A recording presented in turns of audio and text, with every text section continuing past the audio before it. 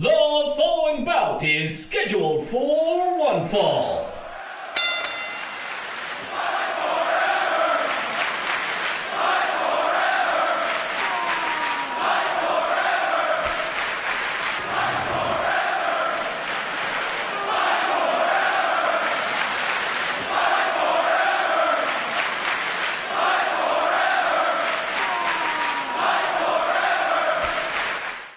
Wrestling could exist outside of the WWE, which had ran unopposed, for about 2 decades. Nice to see that it was able to that wrestling could exist outside of that bubble, that was still strong, and there was still a very, very pronounced taste for it. But yet there is a sense of hope and optimism that this time these guys have the answers. For nearly 20 years, World Wrestling Entertainment has stood alone at the top of the American professional wrestling market. While competitors exist, they have failed to reach the multi-billion-dollar commercial success of the WWE. But one offhand comment in 2017 would serve to fundamentally alter the professional wrestling landscape. In May of 2017, Dave Meltzer, elder scholar of the Professional Wrestling Press Corps, was asked if promotion Ring of Honor could ever sell 10,000 tickets to a live event, to which he responded, "Not anytime soon." Former WWE superstar and current ROH roster member Cody Rhodes said he'd take that bet.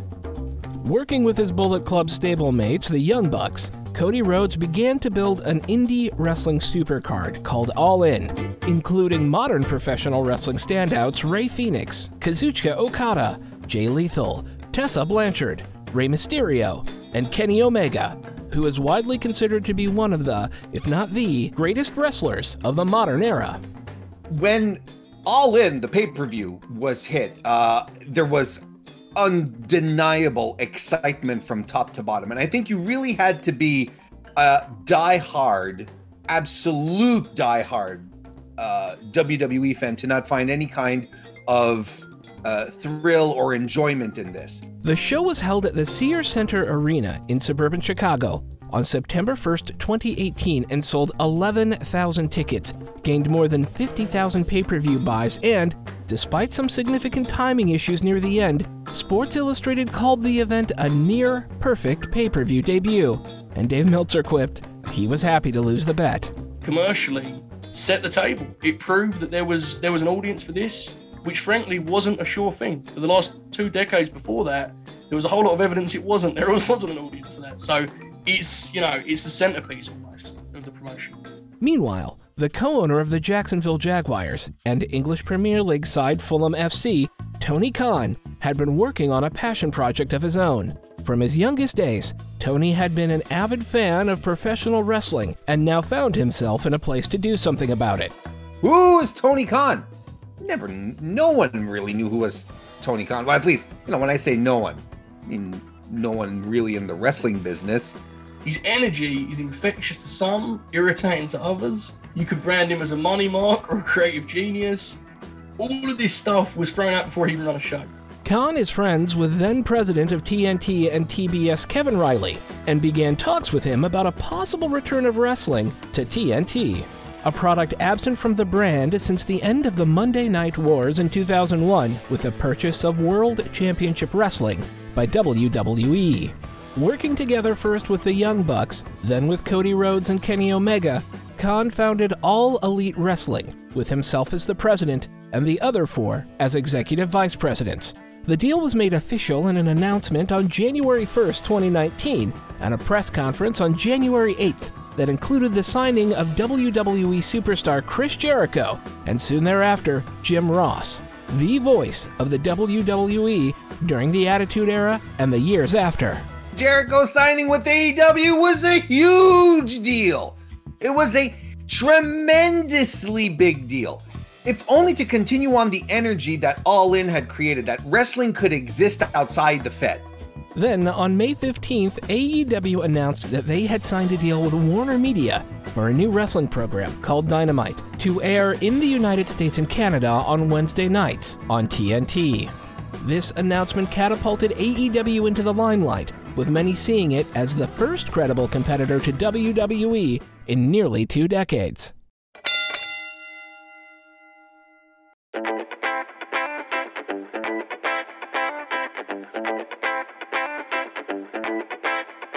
This was their shot at cutting this thing off before it started, and it was, in doing so, I think it oddly galvanized the people that were interested in AEW in a sense that, oh, we are actually on their radar here.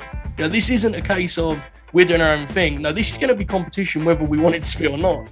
In 2012, the WWE show NXT was relaunched as a showcase for developmental talent on the WWE Network. The show launched the careers of wrestling standouts like Sasha Banks, Becky Lynch, Seth Rollins, AEW's own Pac, and more, and was widely considered to be the best pure wrestling show in America, with its takeover pay-per-views, appointment viewing for the wrestling faithful. Even though the show was technically WWE's developmental brand and was shown only on the Fed's subscription service, the WWE Network, under the leadership of Paul Levesque, known in the wrestling world as Triple H, NXT had outgrown those expectations and, on August 19th, 4 months after the announcement that AEW Dynamite would premiere on TNT in October, WWE announced that NXT would launch on the USA Network on Wednesday nights, opposite AEW.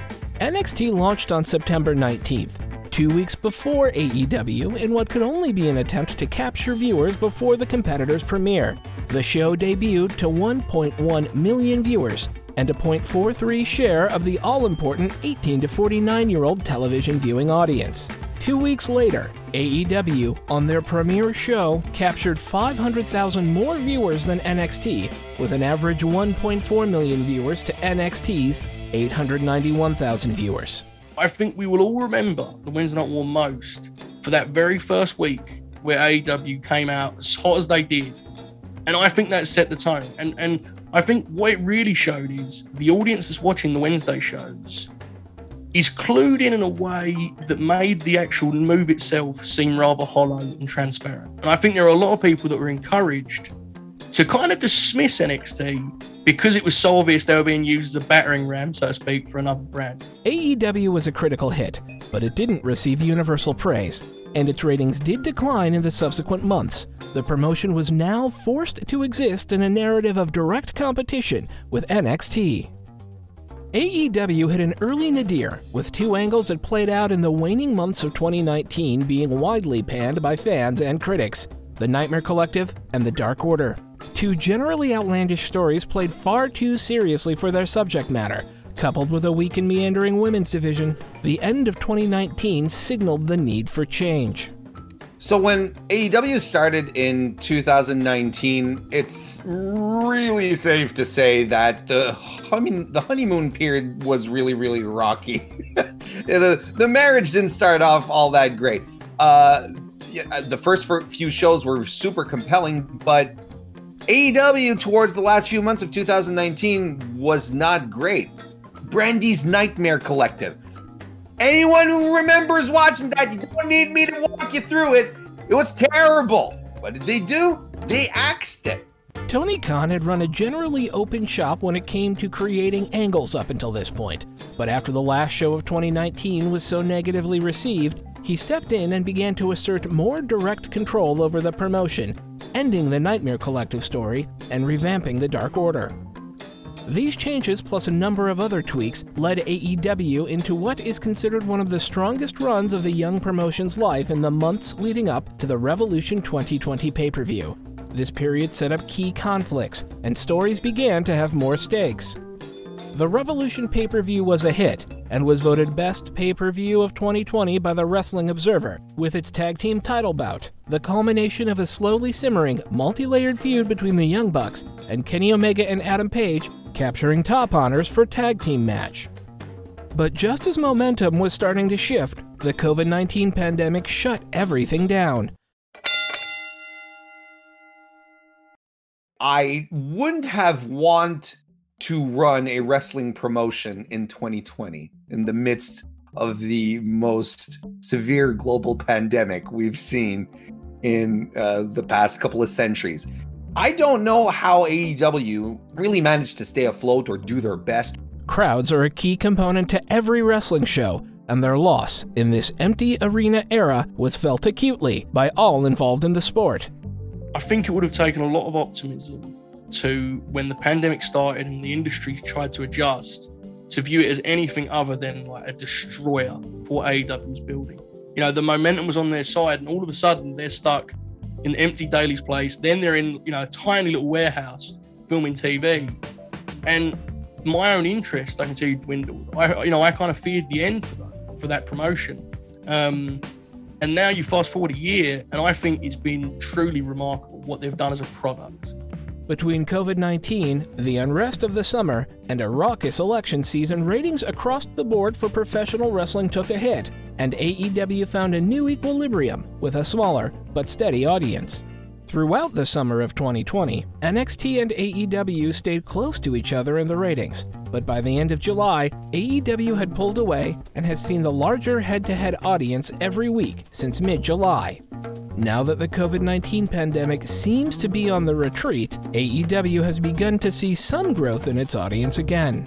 Rumors now abound that NXT may move to Tuesday nights. For many, this is the best possible outcome, as more wrestling on more nights means more eyes on the product divorced from necessary but regrettable story moves that dominated the competition era. The future of AEW is good. It galvanizes its fan base. It ignites it as well, and it will continue to maintain it. With a 5-year deal locked in, NXT apparently on the move, and 2 new shows on the way, including a 1-hour cable TV program, the future looks bright for the young promotion. While flawed, that word is the one I keep coming back to, AEW, optimism. It's a promotion built on you believing they're going to give you what you want in the end.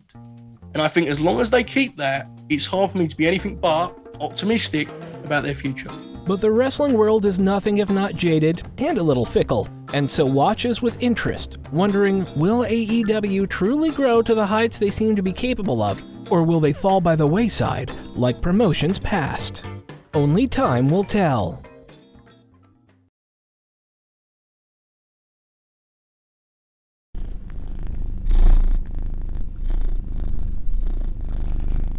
I love you, baby, but you can't talk into the microphone.